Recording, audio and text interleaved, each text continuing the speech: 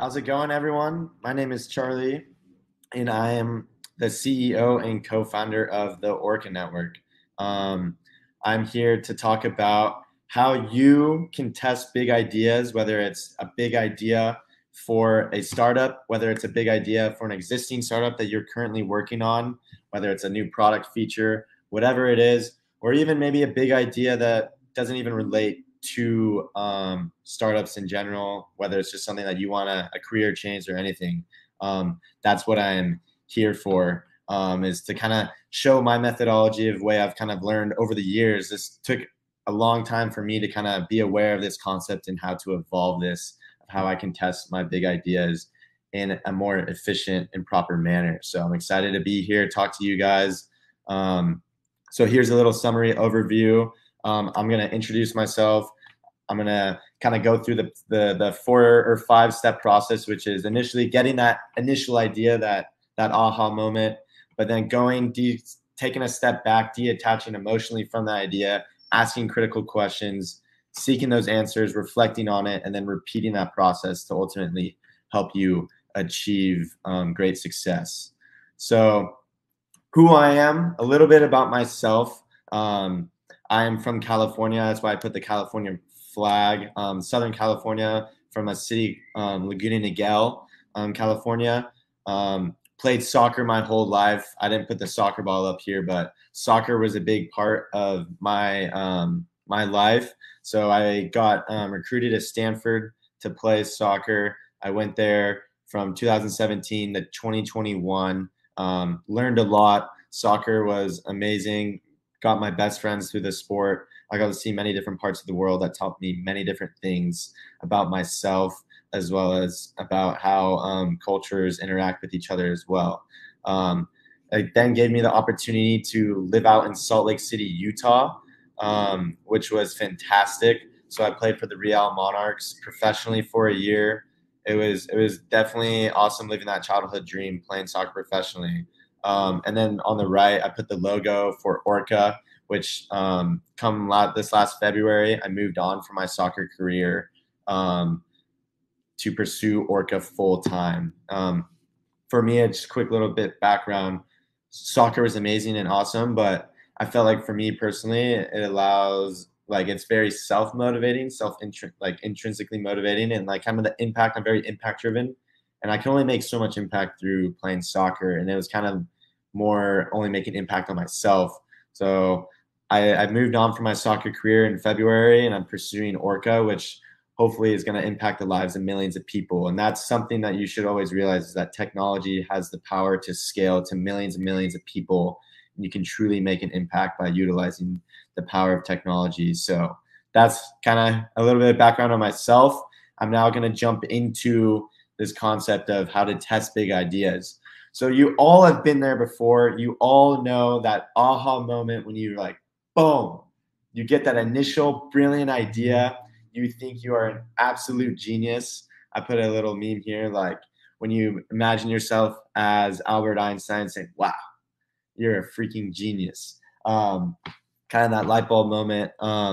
So we've all been there, and you know how it is. And this is where I've struggled with, whether it's with Orca, the initial idea of Orca, but as well as kind of like say when we're pivoting or we're trying to do a new event idea or a new product feature, thinking it's just like absolutely brilliant. So I'm going to backtrack a tiny bit here. I have a co-founder, Arda, as well. He was my teammate on the Stanford men's soccer team. So myself and him are co-founders on this. And we've actually had to learn the hard way as well through this, of like this concept of having big ideas, but then testing it before we truly jump right into it. So you have that idea, and basically I want you to imagine this idea as being a bucket, and at first an empty bucket, a bucket that doesn't hold any water, and water can represent knowledge and wisdom. But basically this bucket represents what your idea is. And the next thing that you want to do, and I would argue this is probably the most crucial part of this, is you have to detach emotionally from the idea. So this concept of like, you have this brilliant idea that you initially thought of, right? You're holding on to it. You have to take a step back and just release yourself from it. You want to go detach, let go of the emotions, and accept the fact that, hey, it is literally just an idea. And yes, it may be a brilliant idea, but you do not know. So you have to let go, detach from the concepts emotionally. So for myself and my co-founder, based on our experience, I would come to him saying, hey, Arda, I have this brilliant idea for this new product feature. We're going to do this, this, and this. And then like, I'm like all of a sudden attached to it. And then I would pitch it to him and he would be like, I don't get it. Like, I can't, I'm not on the same wavelength as you. Like he starts asking a bunch of questions. And then I start getting very defensive around it. Cause like, I think that this idea is brilliant. And then he starts poking holes in it. And then I get upset at him. And then it creates a conflict between us two. And then ultimately allows us to not work as efficiently as we should. As we're co-founders, obviously, if we're not working properly, then the direction of our company isn't going anywhere. So I've had to learn over the years to like, hey, if I have an idea and I pitch it to him, and if he's not on the same wavelength, I have to let go of those emotions and ultimately realize, hey, we're both on the same team and that it's okay that he's not on the same team. It's my job to go back and kind of like do more data research to then present back to him saying, hey, why this is a truly brilliant idea. But first, you got to let go of those emotions. Like I said, just remember your idea is just an empty hypothesis. It's just a bucket with nothing in it yet. And your job is ultimately to fill it up with wisdom and knowledge. I kind of put this meme here from Michael Scott, like I knew exactly what to do, but in more real sense, I had no idea what to do. And that's ultimately what these initial ideas are all about. So this goes to the next step. So I want you to imagine that bucket as you're starting to fill it up with water. You have to ask questions. You basically want to imagine yourself asking questions. You put those questions on the board. If you present, say for me, I would present my idea to my co-founder, Arda. He would then basically start poking holes and asking questions. I have to take a step back, detach emotionally, realize that we're both on the same team here. And any question he asks, if I don't have the answers, that's okay. That's totally fine. All you need to do is just keep track of all those tabs, keep track of all those questions that people are asking. You have to share your idea with as many people as possible. Keep track of those questions that they're having. And then ultimately take time to then, this is what I'm saying, the next step is then reflect as well.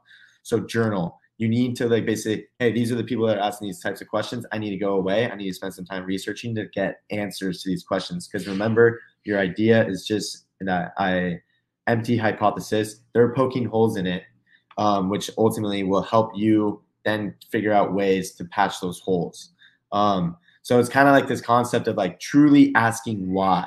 Like I put this meme here of an apple falls from the tree. Isaac Newton is like sitting there like, why though? You know, truly ask those questions during this phase. Be very, very critical of this hypothesis, because ultimately the more critical you are, the more questions you have, the more answers that you then go and get, the stronger your idea becomes. So that's kind of the next phase here, is like seeking answers. So you have the idea, you're attached to it, you detach, you have now kind of asked a bunch of questions, you've created that data bank of all the questions, you've spent some time reflecting on it. Now is the time where you're then trying to figure out ways to patch those holes that your co-founder, that your customers, your users have poked into your idea. You have to go then seek the answers to them. So that's why I put this graphic as like Band-Aids patching the holes of that bucket, because the more times you've patched it, the more water you can hold, the more knowledge, the more wisdom, the stronger your hypothesis is becoming. So it's kind of like asking these questions like, why? Oh, that's why. You know, so you're going to those questions, you're going deep down to then you're ultimately getting those answers and you're feeling a lot better after that. So then this comes kind of like to one of the last stages here, which I'm just kind of going through the whole process of basically you want to repeat that process. And this is an interesting slide because I put time on the x-axis and wisdom on the y-axis. So you can imagine yourself here as having like this like set level of wisdom around your idea. That initial idea comes, you detach from it, you almost drop down. You go down in wisdom, you get maybe more, you get unmotivated, You're very critical about yourself because you're asking those questions. And then you're truly questioning, hey, is this idea even possible? By asking those questions, you're then spending time reflecting on it. As you're coming out of that, you're coming through this phase here where you're then seeking answers. And those answers ultimately allow you to be higher up on the y-axis, which is reflecting on wisdom. And then ultimately you get to a point where you've achieved a lot more knowledge around your idea, therefore it becomes stronger. And then you take a step back again and basically say, hey, do I need to repeat this process? Do I need to drop down again, ask more questions, spend more time reflecting, getting more answers to make it a little bit stronger? Because you can basically, like I said, that bucket is then getting more full and more full. The more you do this, the more you're able to test your ideas, the stronger your hypothesis becomes. Therefore, you're able to truly make an impact and make a difference, applying your skill sets to problems that matter in the world and changing the world for the better. So I hope that you can use this methodology in a way that allows you to be critical of yourself, whether it's a startup idea, whether it's a new product feature for your product, or if it's just something else in life that you are kind of testing out. So hope you learned a lot from this, and I'm looking forward to kind of maybe hearing some feedback on what you thought of it. So good luck and change the world.